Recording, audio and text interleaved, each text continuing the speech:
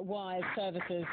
This coming through from AP, a Malaysian government official is saying about that conclusion that one of the pilots or someone else with flying experience hijacked the missing Malaysia Airlines jet, as Mark Stone was referencing that. It says the official who is involved in the investigation says no motive has been established and it is not yet clear where the plane was taken. The official spoke on condition of anonymity because he was not authorized to brief the media. The official went on to say that hijacking was no longer a theory, it is conclusive.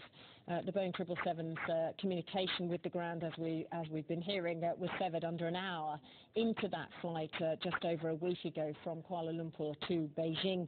And we've had this theory about the radar data suggesting then it may have turned back and crossed back over the Malaysian peninsula westward, as Mark Stone was saying, and possibly crashing into the Indian Ocean. But some flesh there on the bones there from this Malaysian official that wants to remain anonymous. But we are expecting that press conference in the next few hours at least from the Malaysian Prime Minister, Najib Razak. We're expecting him to possibly confirm that this missing jet